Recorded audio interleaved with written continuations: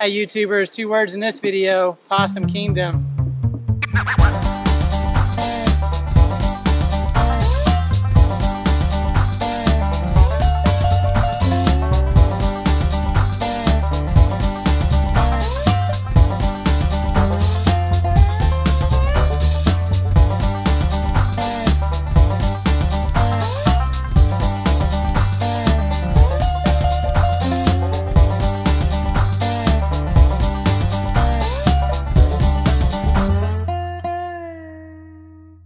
Alright, so we are here at Possum Kingdom and we're going out fishing today, just Chantell and I and her dad.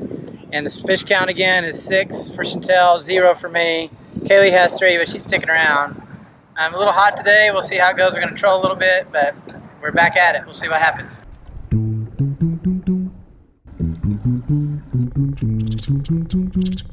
Alright, I'm on the game board. He's not big, but he's a fish. Little striper. He's not a keeper, but he's a fish. I'm on the board. I'm 1 now. No more goose egg. Yeah. I'm on the board.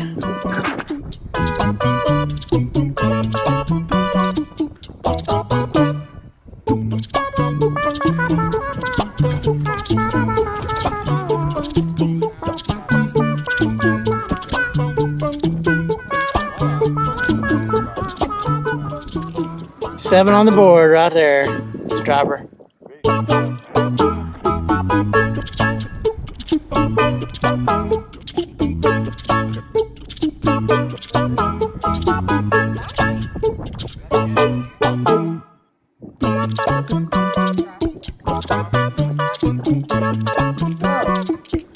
Mark, I know it. I know it.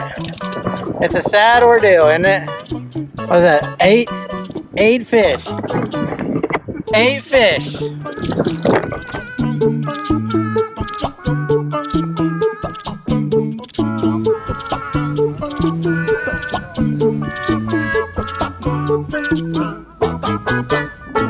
Alright, so fish count right now between Chantell and myself is she's got 8, I've only got 1. I want to ask her a huge favor right now and see if she'll oblige me.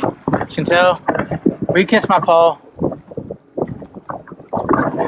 Now I should have some luck. Let's see how this goes.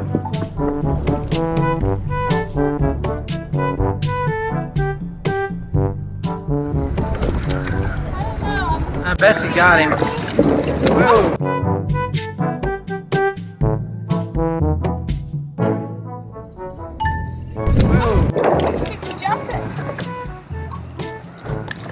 Oh man. Man, that was close. That was close. My heart was racing.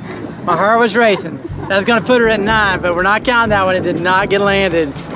I am sad for her, but not counting. Go back. How you feeling? I'm okay.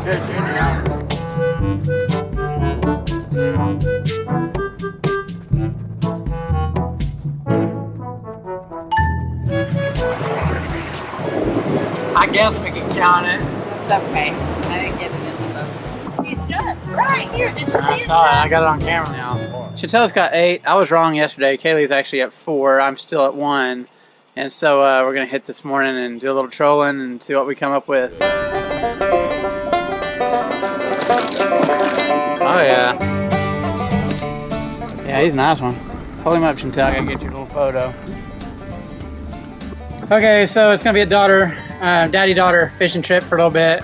We came back in. Chantell caught the largemouth bass that you saw earlier. And so she puts her at 9. 4. Yeah, Kaylee's at 4. I'm still at 1. So maybe we'll leave the big catcher behind and maybe we'll catch up to her a little bit.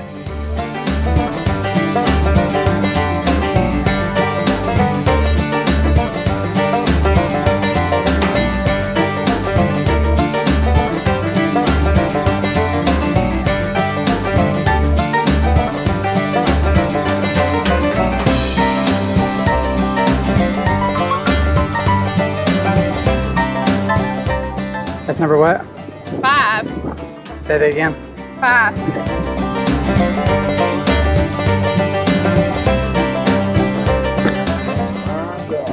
Fish number 2 right here. We thought it was Kaylee's, but it's actually mine. little striper. No, this is fish number 2. I wish it was fish number 3. Fish number 2. Oh! I got him in the boat. It counts.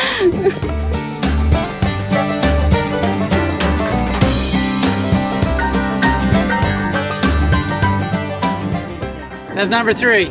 Number 3. Catching up to Kalee, still away from Chantell. Kissy. Number 3. I got one. What number? 6. Oh my gosh. What's that, buddy?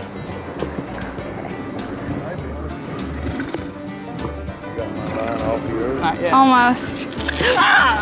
Oh, are you okay? Bye, fishy. Yeah, so that's what happened right there when I Oh did my that. gosh. What happened? Buried the hook in my thumb. Oh. We're gonna cut our fishing trip a little short because Kaylee's last fish flipped and buried this hook in my thumb. So it's past the barb into the meat of my thumb. So get to figure out how to get that out. But if you count me, Kaylee's caught the biggest fish. So right now, current fish count, Chantell is 9, Kalee is 6, and I am at 3. I don't count as a fish. Okay, so my thumb is, you can't pull the hook out because the little barbs you see on the end, they're designed to actually get into the meat of a fish and get hooked in the flesh and stuff and not rip out. That way you don't lose fish. And so instead of in a fish, it's in the muscle of my thumb. And so what I've got to be able to do is I've got to muster enough courage to actually push the hook back through another place in my thumb, cut the barb off with a pair of dikes, and then pull it back out. So I'm going to numb my hand as best I can in some salt water and ice, get it really cold, and then do the job. Yeah, so here we go.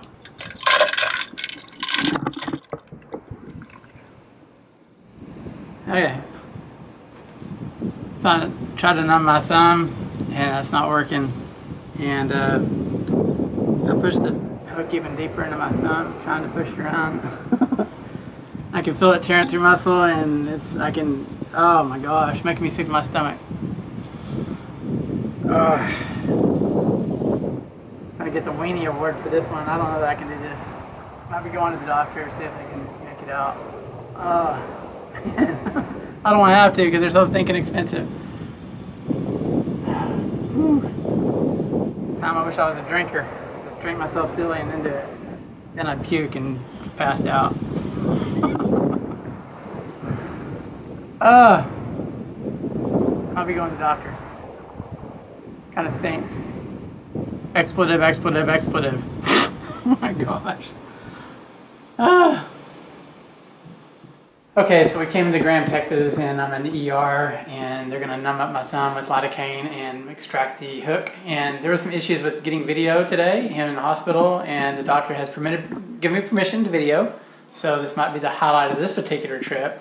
Not me catching a huge fish, but me just getting a barb hook out of my thumb. So anyway, you guys will get the pleasure of watching this extraction on video. Awesome. Awesome for me, right? Got to get something out of it. What even my fish? This is my daughter's fish. And we're like in a fishing competition. She's winning right now. Yeah. She's got 9, right? Yeah. I've got 3. Kalee has 6. 6.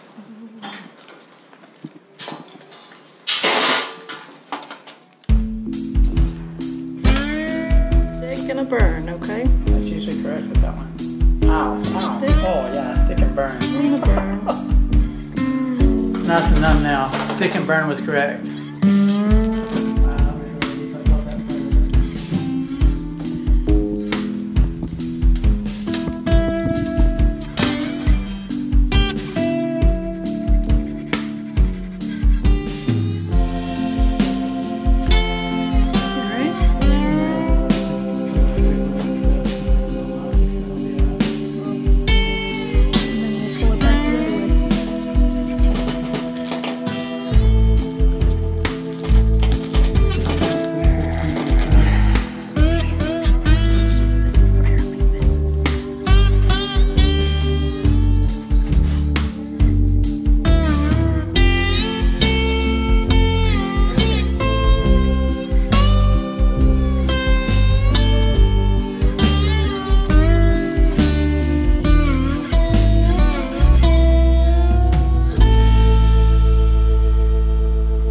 loss of a really good lure. I think I bought that lure twice now. Okay, after my trip to the ER yesterday and got the lure out of my finger, a little bit of a not so happy moment with our insurance right now regarding the cost of all that. But anyway, that being said, we're out here for our final day of fishing. Chantell is at a count of 9. Kalee is at 6, I believe, and I'm 3 or 4. Anyway, Kaylee's going to come back out here in a minute, and she can help me confirm my count because I truly don't remember at this point. Anyway, we'll see if we can get Chantell to 10, and then she needs to stop and let everybody else catch her. So that's kind of where we're going. I'm sure she wants to keep on catching after 10. So we're out here again, one final day here at Possum Kingdom.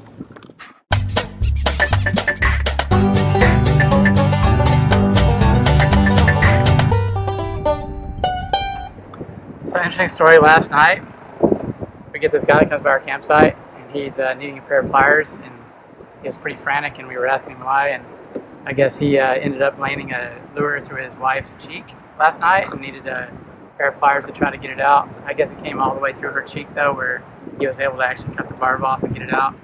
Anyway, he claims he may never fish again, so can't blame him there.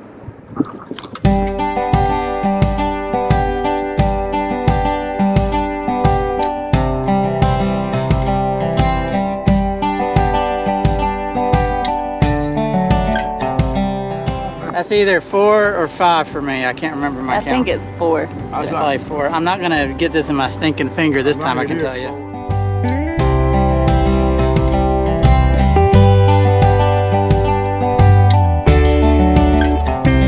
Right, 5 or 6. I have to ask Kalee what my original count was coming out. Dude, I know what it feels like to have a hook in you like this. I'm sorry about that. Alright, sad moment. I'm really pulling for Chantell to get her 10, and she just hooked one, but she lost it before I got to the boat. We even saw it break the water. Chantell? Leave me alone. I want your thoughts. Frustrated. I'm sorry. She can get her 10, and then I have no problem trying to catch 11. But I'm a long ways from that.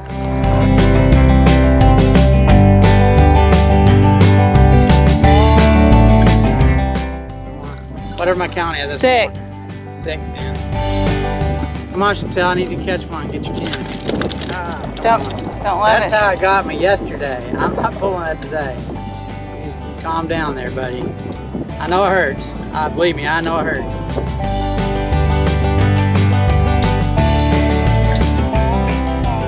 The problem with these hooks, they're not designed to come back out once they go in. There we go.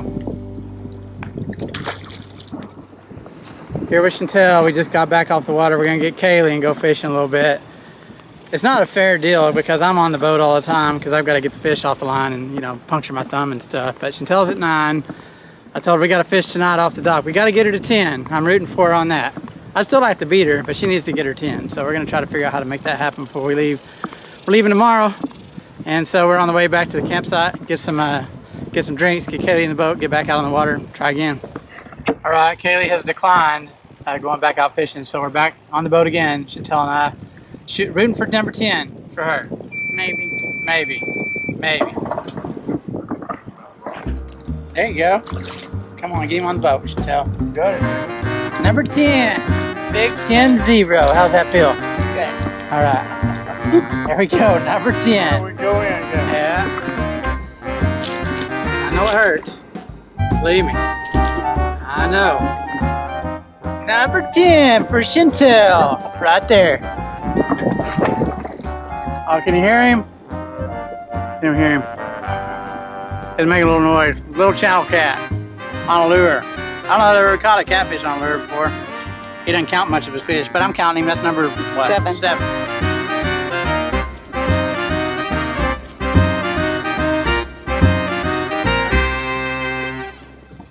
All right, so it looks like we're ending our time fishing on our trip through Texas, summer 2017.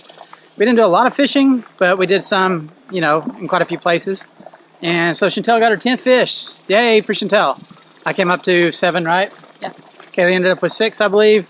So that looks like our totals, unless, what? She chose not to fish today. Yeah, she chose not to fish today. So anyway, that's our grand totals, unless we decide to throw a little hook in the water later on this evening. But we've got to pack up. We're leaving tomorrow. We'll give our rundown to the Possum Kingdom State Park tomorrow morning as we're getting ready to leave. So catch that next. All right, so we are wrapping up our trip here at Possum Kingdom. We've been here about a week. We have been coming here for several years, ever since my kids were little, and we love coming to Possum Kingdom State Park. It's a great RV park, has multiple sites in primitive areas as well as hookup areas. Now the hookups are full hookups with the exception of sewer, so it's water and electricity. Most of the sites here are 30 amp. They do have some 50 amp. Also, some of the sites are rather small, so if you have a large trailer, you know, you kind of look into some of the bigger sites and sometimes you don't. Some of the things that are great about this park is there's camping right on the water. So if you have a boat or you want lake access right from the back of your campsite, then you can get it here. One of the downsides to camping in Texas state parks nowadays and RV sites is that they fill up quickly, so you need to get your reservations in advance. We made this reservation about 4 months in advance so we could ensure that we got multiple days. We stayed here for 5 days so we could get consecutive days. You might get lucky showing up during midweek in the summer by just staying a day or two, but chances are you probably should call ahead to make sure you have a reservation. Some of the amenities in the park are they rent kayaks and canoes. They also have boat slip rentals. They also have a pretty good store in the park where you can purchase ice and gasoline and propane and different accessories for the lake. However, you're going to pay dearly for it. And one of the reasons is we're about 30 to 40 miles from the closest grocery store or gas station. Gas here in the park is about $1 higher than what you're going to pay in town, and you're going to pay quite a bit for other accessories. Like I had to buy a propane bottle, it cost me $7. In town, you can buy 2 propane bottles for the same price. So markup is pretty high, but they have the things you need. It's a pretty well-stocked store. They also have a fishing dock and they have a cleaning station. They have a swimming area here in the lake. No lifeguard, of course, but access to the lake is great. Fishing is great here. We didn't do that great this time. I don't think too many people did around us. But Chantell did hit her 10 fish goal by the time we got to this particular lake. I hit 7, Kalee hit 6, and my father-in-law hit quite a few actually here at the park. We're going to look forward to maybe finding some places that are cooler next summer. We're toying with some different ideas. Won't share them here until we've got that finalized, but be looking forward to next travel videos. If you enjoyed this particular video or you want to see more of my travel videos, especially for traveling Texas summer 2017, you can click this link right here on this card. That will get you access to all the videos. This is pretty much the last big trip that we have this summer. I've got to start back to work August 1st. However, we do have a weekend trip scheduled in September at Amarillo State Park, and I will actually be videoing that one as well, so look forward to that one coming up. Also, my end screens are going to show you some additional videos that might be of interest to you. One way you can really show your support on this channel is by liking, subscribing, and sharing my videos. I would truly appreciate that. Also, you can comment below, and I'll be happy to read your comments, and I will respond back to those. If you have any questions, leave those below. Anyway, again, like I said, support me, and if you are a person that enjoys travel videos, please share my videos with others on Twitter or wherever you like to share videos at. I really want to see some popularity in that area on my channel, as I've kind of switched venues on my channel over the years, and I'm really trying to get my subscriber base up when it comes to travel videos. Anyway, we'll see you next time on Mr. Hayes' YouTube channel. Thanks for watching.